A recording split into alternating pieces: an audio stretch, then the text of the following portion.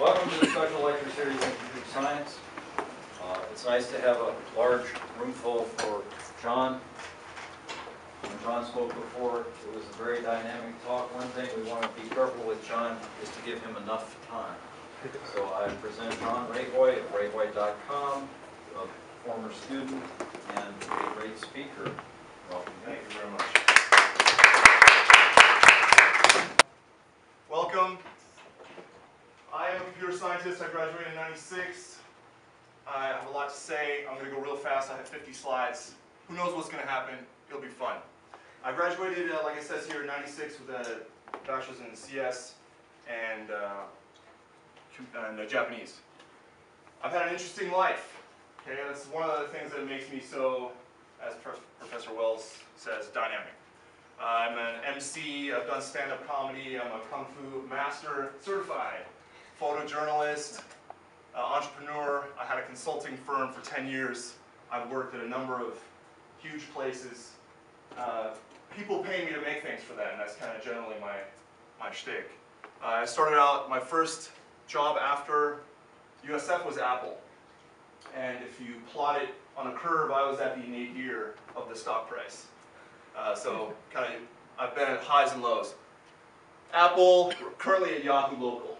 So I'm at Yahoo down in Sunnyvale. Some of my Yahoo colleagues are here, looking sad. Don't believe everything you read in the paper. Yahoo's still a fantastic place to work. And these are some of my other clients, people who have paid me to make things for them. All right, let me just talk a little bit about the bell curve.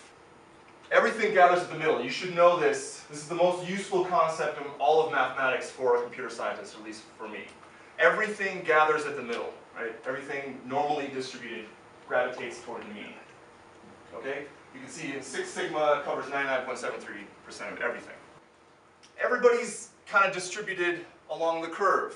If you're at the right of the curve, you're extraordinarily high. If you're at the left of the curve, you're extraordinarily low. So as you graduate here and go out with your CS degree, you'll notice that some really smart people are around you. And some really stupid people are above you. You just can't.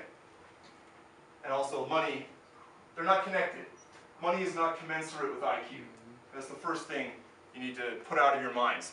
The people above you, people telling you what to do, people giving you requirements, might be just barely able to keep their autonomic nervous system moving. They're just so stupid. But you have to work for them. So there's no connection between money and IQ, unless I give you me. All right, this might sound a little bit bragging. I have a high IQ. Whatever IQ is, we're not sure what it measures, IQ. We're not sure, but it measures something, right? I'm not going to say I'm smarter than any of you, but according to some tests, I've got a very high IQ. However, the higher the IQ, the more you see the mistakes that you make. Okay, so the smarter you are, kind of the unhappier you are. So, but it gives you perspective, and that's what I bring to you today. Here we go. Here's the problem. Here's the problem statement. Here's what you need to think about as you receive your training here. I did some math the other day. I'm thinking, I'm the top 1% of IQ. There are 7 billion people in the world. 7 billion people in the world. That means there's 70 million of me. Okay, let's split it up. About 35 million of them are men. According to the standard distribution, about 24 million, about the same age, and about 12 million of those graduate from college.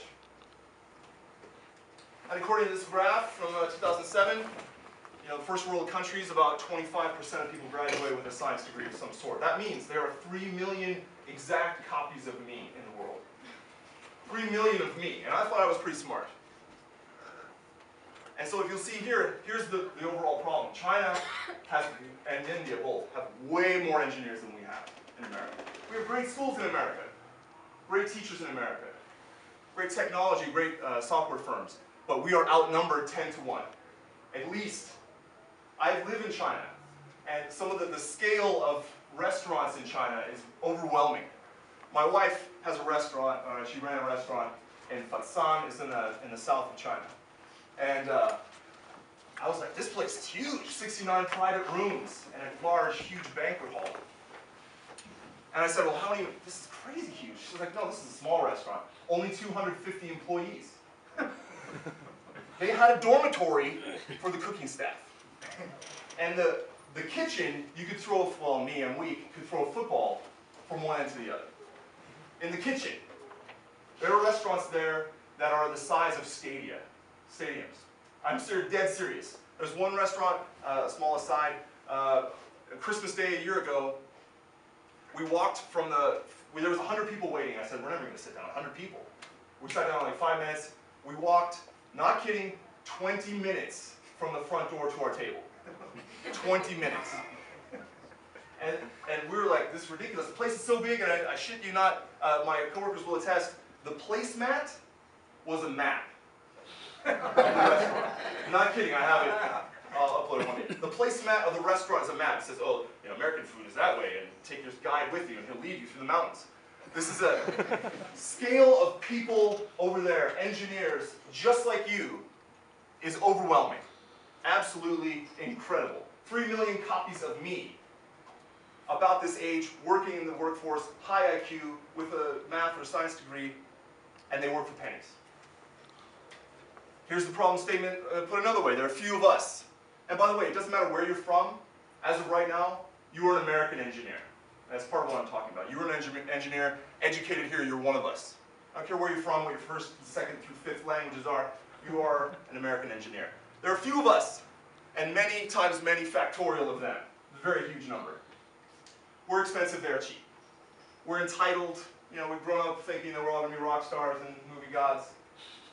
They're downtrodden, struggling just for anything. We're lazy, they got 10 jobs, they knife fight for supper, yada yada. And there's the fact, one of us equals 3 of them, salary-wise. So big companies now are moving jobs overseas. Happily. We got one guy here, top 1% of IQ, he knows JavaScript really well. I got 3 guys in Bangalore. But, okay, when this guy chooses, we won't fire him, but when he chooses to retire, when we annoy him enough, he'll quit, and then we'll hire 3 people in Bangalore, we'll still save money, stockholders will be happy, and the CEO will get another bonus. In other words, this is what we're facing. This is the funniest thing I've ever done. All right, so this is us and that's them. That's the way you got to look at it. They're badass. That makes me laugh. Here's another way to look at it. This is me, by the way, 10 years ago. And no, that's the same aspect ratio originally shot in. This is what computer science did to me, by the way. This is what startups did to me, by the way, right there. That looks better on the left. Yeah, better, air quotes. All right. Yeah, that's awful. Okay, so we're outnumbered. They're just like us. They're just as smart. They're hungrier. How do we win? We're not going to win on numbers. You can't just be just as good as someone else. I'm going to give you the lesson of trivia right here. The lesson of trivia is, I play trivia down at the Pig and Whistle Sunday nights. Rarely lose.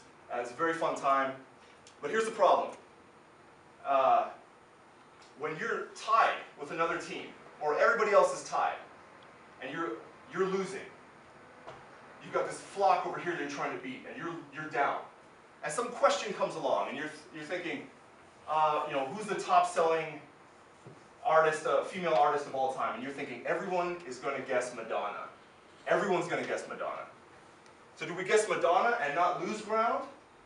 Or do we guess Mariah Carey, maybe, or Lady Gaga? Just take a long 3-point shot, just in case. Because if you're right, if you're all right, then you all go together and you're still behind. But if they're wrong and you're right, you make up ground. Sometimes you have to go for it. Here are some other people.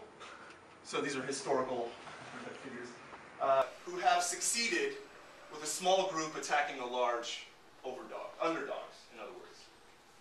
Outnumbered but not outdone. The way to win when you're outnumbered and they're just like you is you have to be awesome. Here's another awesome anecdote. I didn't think I was going to say this. I grew up in Alaska, which is a very rough and tumble place in the north, basically a foreign country. It's kind of like Texas, but colder. Yeah, feel free to laugh. Thank you. I hate that guy. So, one time my dad was unloading his truck, and he was between a truck and his shop. As he's walking back to his truck, he looks up, he's surrounded by wolves. Because the nearest neighbor west of us is Russian and speaks Russian. It's like 1,000 miles of nothingness to the west of us. We're on the edge of town, right in the middle of the state, surrounded by wolves. There are like a dozen of them. His dog, a Samoyed, which is a dog, white dog, gentle dog, bred for taking care of children in Siberia hundreds of years ago. Just a gentle, kind dog, part of the family. Jumps out of the car and faces down these wolves one by one.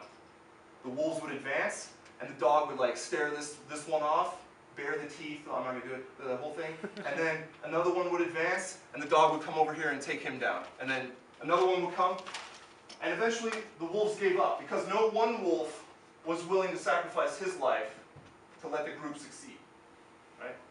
The dog was awesome. Our dog was awesome, saved my father's life that day. I heard about this story when the dog died. Oh, that's ominous. Okay, so one can defeat many, but you gotta be awesome. Here's how to be awesome. You gotta be different, okay? Everybody's going straight. You're not gonna win on numbers. You have to be perpendicular to everyone. You have to have a toolbox. I'll get through these things. Let's jump right in. Just think about it. What can you do that 3 genius Indians can't do? And yeah, Detroit people. So you need to think about this. What can you do? What do you bring to the table? When a company wants to hire you, they can choose between you or 3 people in India. They play chess for fun in Russia. Chess is a spectator sport in Russia and in China. You think you're going to just win just by being regular? No, you have to be special. You have to be awesome. You have to cut. No one can see you coming. In the Longying system of Kung Fu that I teach, the dragon style, there's an adage. The adage is when the enemy comes straight, you attack from the side. And when they come from the side, you punch them in the face. Right? You cannot go toe-to-toe with a big guy. If any of you, I weigh 269 pounds as of yesterday, if any of you were to go toe-to-toe with me in the ring, you would lose. I guarantee you, unless you've got a knife, and, maybe. So, you would lose. You're not going to beat me in a fist fight, but if you fight dirty, you just find a way. I sponsor senior team and master's class projects here all the time at Professor Buckwalter's auspices, and I've learned a few things. I'm not going to point out individuals here. Some of the projects have been great. Many of them have not. The reason is not that you're stupid, it's that you're young and you don't know. So take what I've said and practice. The number one thing you got to do is you got to have a toolbox. You have to have tools that you know well and that you use all the time and that you can quickly deploy. Because speed, you have to be faster than everyone else, and you have to have a toolbox. I mean, someone's going to give you a project. I'll give you $10,000. Just help me build this system that I'm going to demo to Morgan Stanley next week. I need to have a demo up in 10 days. What would you do if I give you that project right now? How quickly could you turn around a prototype? If the answer is more than a day or two, you got a problem. You need better tools. You have to have a favorite GUI, favorite IDE, right? Favorite text editor. You have to have a quick stack that you can deploy. For me, this is HTML and JavaScript, Node.js on the server, and some kind of schema-less storage like Redis or CouchDB or MongoDB, etc. I can deploy that in minutes, right now.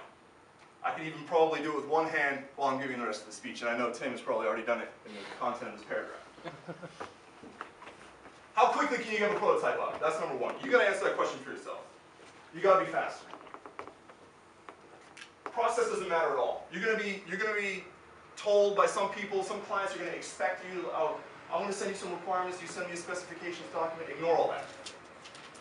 You can do a spec document if you want, but a real client doesn't care. No one cares that you wrote a great document if your software doesn't work.